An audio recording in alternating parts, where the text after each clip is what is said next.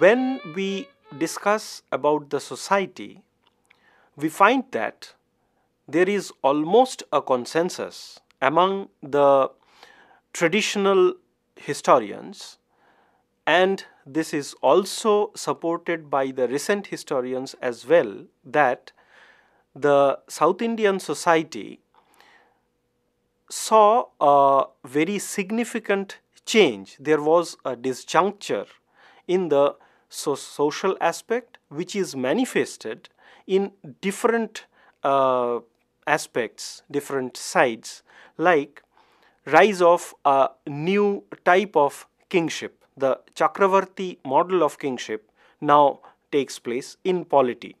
In society, we find the older society as manifested in the classical literature.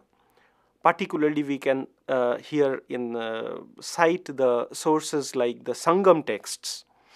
The society that was depicted in the Sangam texts, there was a significant change when we come to the Pallava period or the Chalukyan period.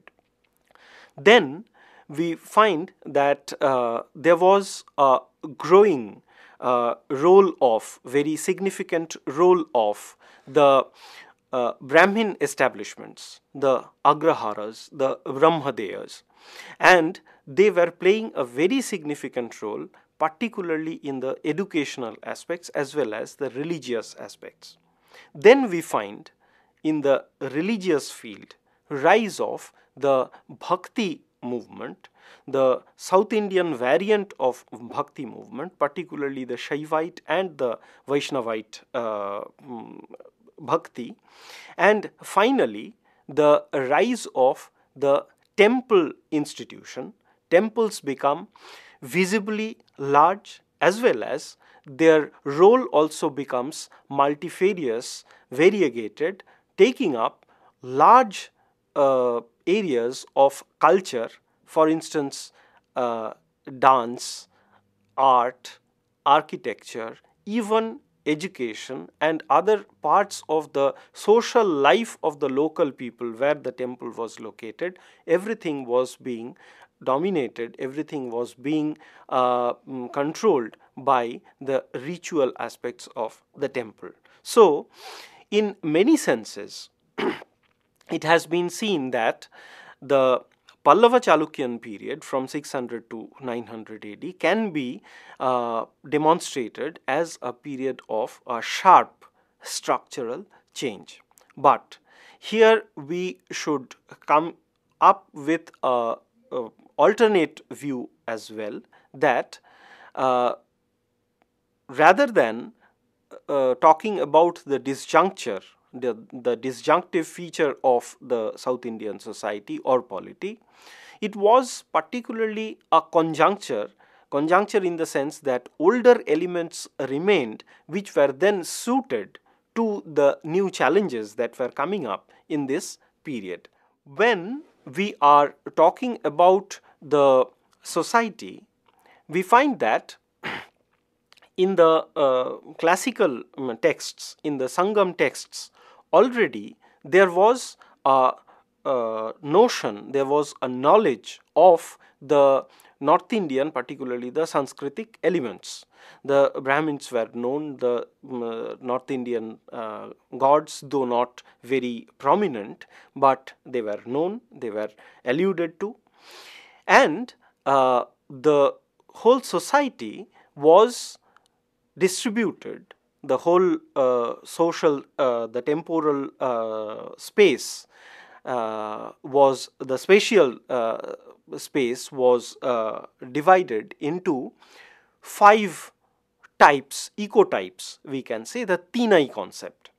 And there we find that the whole society, whole region, particularly the Tamil speaking region from which we get the Sangam texts, was divided into 5 Tinais, that is, 1 Kurinji, the hill space or ecotype, then Mullai, the pastoral region, the grassland region, then we have Palai, the desert land, though we very well know that there was no desert in Tamil Nadu, but it is said that if there was a consecutive rainfall failure in the Kurinji and Mullai region, the landscape partook the shape of a desert, which is very true even today also. Then we have the Marudam region, that is the well-watered, well-irrigated agricultural space, particularly in the riverine zone, and here we can allude to either the Kaveri or the Vaihai Delta region in the deeper south. And finally, we have the littoral space, that is the Nedal region, dominated by the traders as well as the fishermen or the boatmen. Now, among this 5-fold divisions, there was no ritual or hierarchization and ascription of a ritual purity. What is it? There was no distinction between, say, the Ulavars, the peasants, that is, who were residing in the Marudam region, and the Maravars, who were kind of fierce people residing in the Palai region.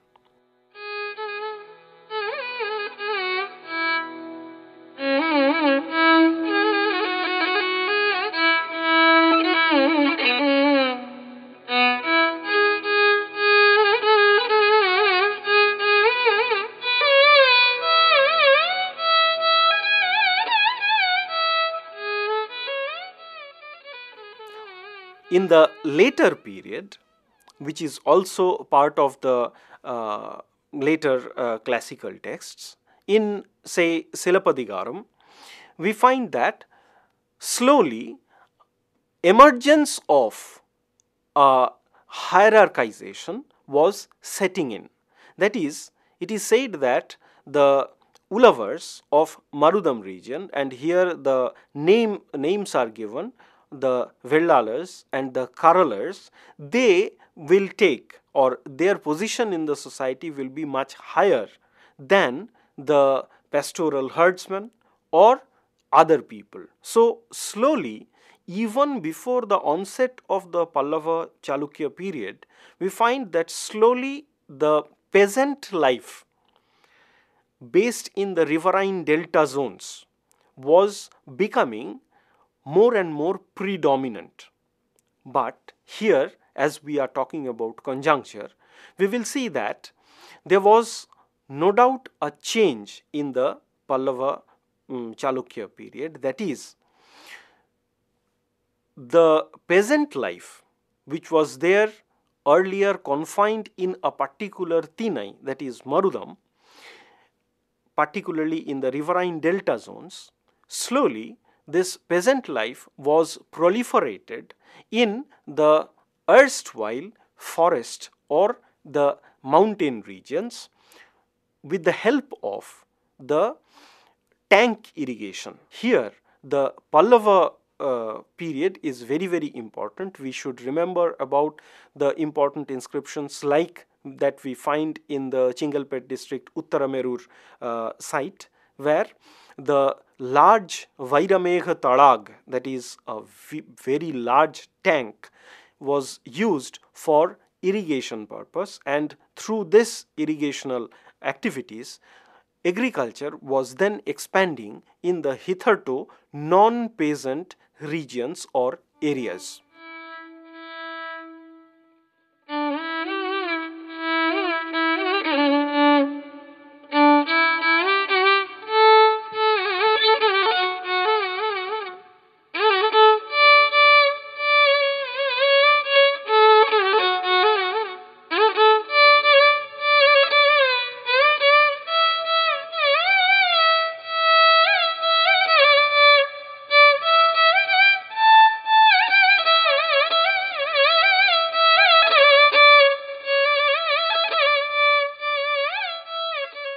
There is a period in South India which is known as the Kalabhra interregnum, which falls in between the classical period, that is the period dominated by the three crowned kings, the Moovendhan, the Cholas, Pandyans and the Cheras, fighting with the smaller chieftains, Kurunilamannar, and the rise of the Pallava and the resurgent Pandyans.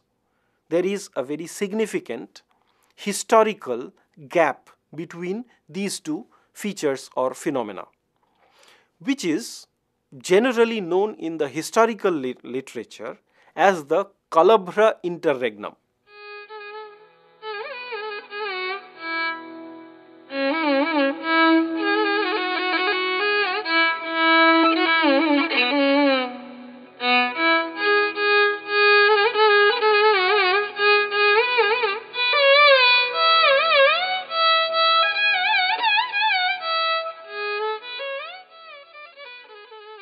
A mysterious people supporting the heretical sects posed a very serious challenge for the peasant people and the peasant way of life. So, historians like Barton Stein say that in the subsequent period, with the rise of the warrior control of the Pallavas, which saw the end of the Kalabhra interregnum or the Kalabhra challenge, the challenge of non-peasant people on the peasant way of life, and the resurgent Pandyas saw the end of this Kalabhra rule, and this period, the rise of the Pallavas, rise of the resurgent Pandyans, was affected because of this peasant Brahmin alliance, which was beneficial for all the three components of this alliance, namely, one, the king, the ruling family, here the Pallavas and the Pandyans, two, the peasants and the Brahmins as well.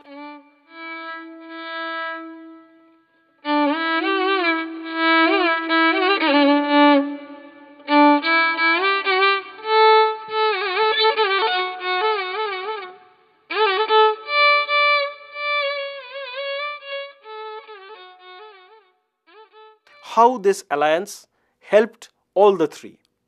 The kings or the ruling families, they were helped by the Brahmins who helped them ideologically, as well as there are some instances like when there was a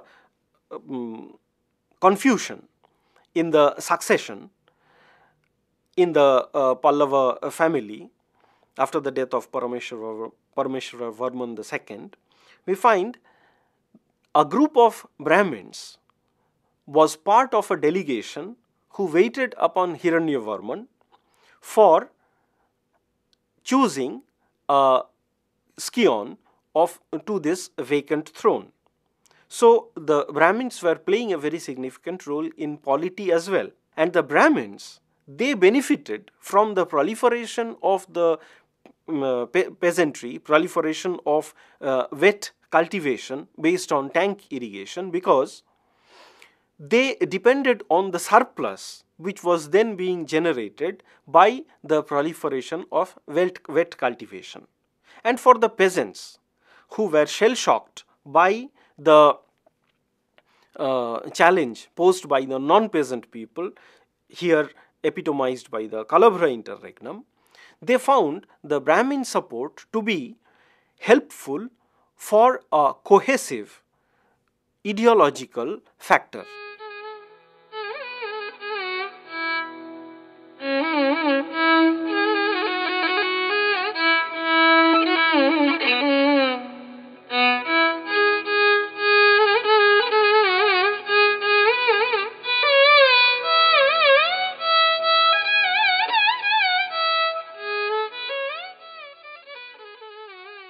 There was the role of the woman also very, very important, particularly in the Vatapi Chalukya dynasty, as well as the Pallavas also.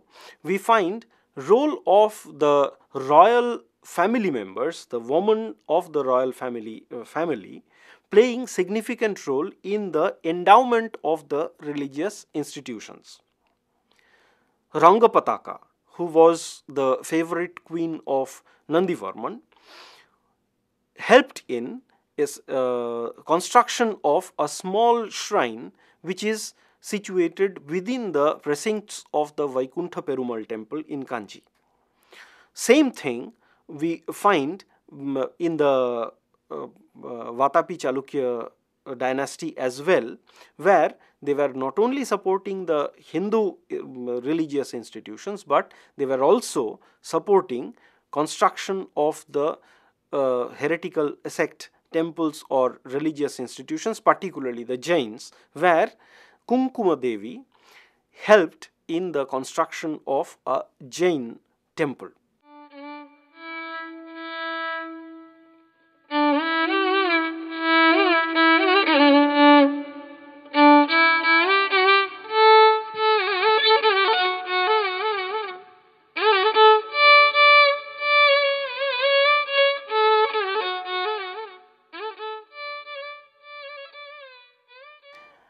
Then you have the courtly life, which is also a very important part, because whatever informations we get, it is basically, or the lion's share comes from the royal dynasty itself. The palace institution becomes very, very important in this period, and the pomp, grandeur of the royal family or the courtly life becomes more and more predominant or prominent in the later Pallava period. The palace institution becomes more and more prominent, more and more elaborate. And there we find many women either bought from the foreign land or captured from the wars, playing a significant role either as the dancers, sometimes concubines, sometimes the functionaries of the royal establishment. Some of them enjoyed significant honor as well. From the Chalukyan information, Chalukyan inscriptions, we find one Bina Portugal. The honorific Portugal itself shows that she is highly honored, a concubine of a Chalukya king, in fact instituting a very important religious function, that is Hiranyagarbha. It shows that the ruling family, particularly the royal family members, women, as well as the members of the palace institution, playing a significant role.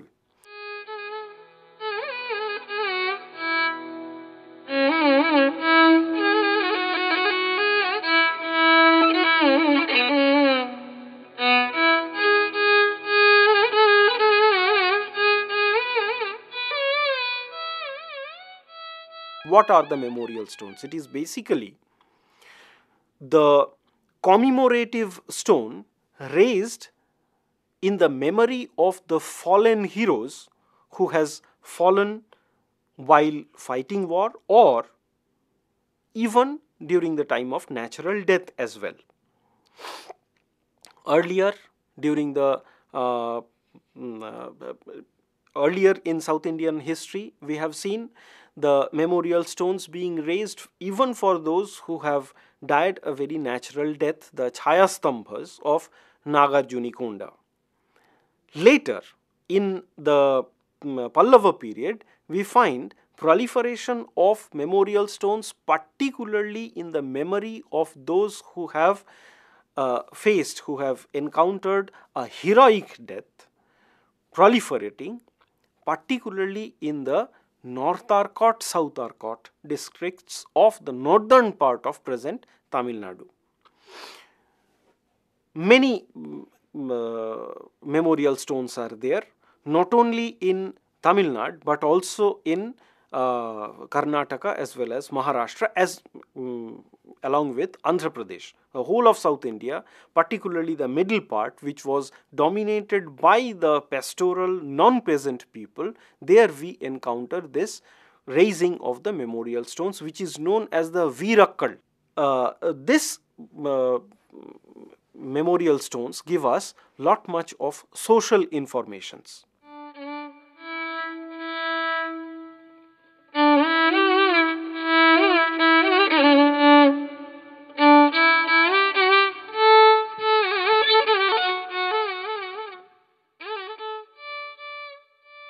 Along with this, we find the rise of educational institutions. Very, very important. Educational institutions were there. Educational institutions are, in those days, in the medieval period, dominated by the religious institutions, and in South India, we find proliferation of three types of educational institutions: the Hindu educational institutions, the Buddhist as well as the Jain educational institutions, attached to, particularly for the last two, that is the Buddhist and the Jains, monasteries or the monastic educational institutions become important. In this period, we find slowly the Hindu institutions, on the wake of the rise of the Bhakti movement, becoming more and more important, overshadowing the Buddhist and the Jain educational institutions.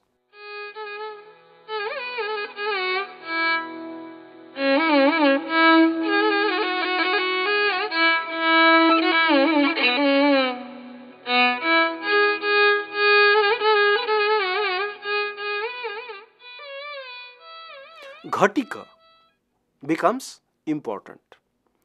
There are differences of opinion regarding the meaning of Ghatika. One group holds that it is derived from the word Ghata, which means concentrating on some aspect, here education. Another group interprets Ghatika as derived from, the etymon derived from Goshti, that is, it is a group of people involved in education. Whatever may be the etymological origin, Ghatika becomes very important educational institutions which had a long history.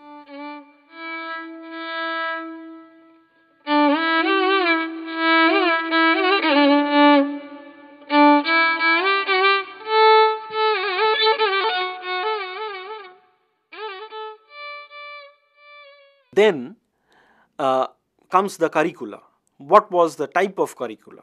Here we find that either it was the Chaturdasa Vidya, that is 4 Vedas, 6 Vedangas, then there was the Nyaya, Puran, etc., or Ashtadasha Vidya, which includes Ayurved, Dhanurved, then musical instructions as well. Then we have the Buddhist and the Jain foundations as well. Huensang, who visited South India around 642 AD, shows that there were several, numerous Buddhist institutions, but most of them were deserted. It shows that Buddhism was in decline in this period, but he also refers to the prosperous conditions of the Jain institutions in this period when he visited South India. For the Jains, Pataliputra, that is presently situated in Kuddalore, was a very famous educational institution where Maninikkyar, later known as Appar, took his initiation and became a Jain. So all this shows that the society in its different aspects was facing a kind of conjuncture, if not disjuncture. Older way of life was being suitably changed, and adjustments were being done to suit or to address the new challenges that were coming up in this period.